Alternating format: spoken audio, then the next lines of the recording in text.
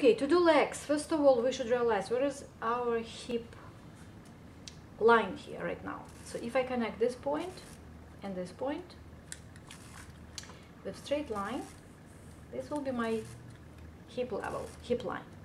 So I have shoulder line, I have waistline, and I have a hip line.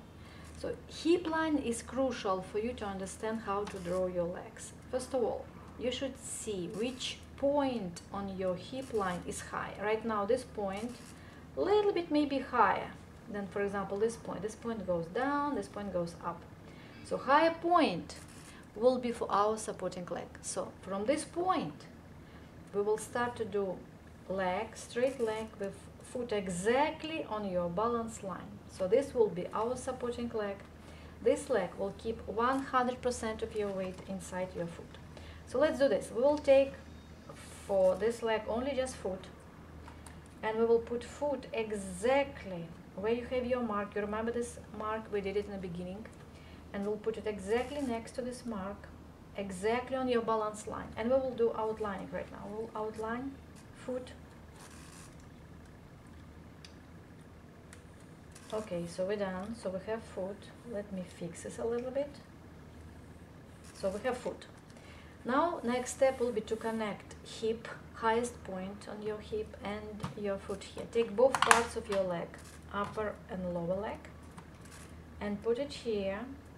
Just make sure your leg is straight. Do not bend it. Do not do something like this or something like that.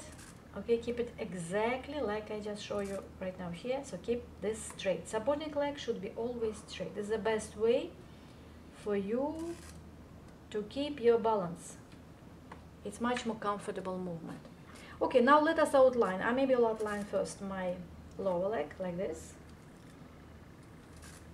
and then I will outline higher leg,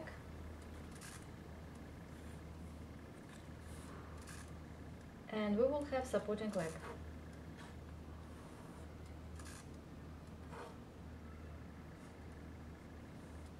Okay, so we have supporting leg. And if you look at this part here, what we have here, we have a little bit like overlapping between pelvis and leg. So we have a little bit like overlapping of two pieces. So do not worry about this. We'll talk about this a little bit later. So it's normal. So we're done with supporting leg. 100% of your weight right now here. Technically, this is the main things what you should do.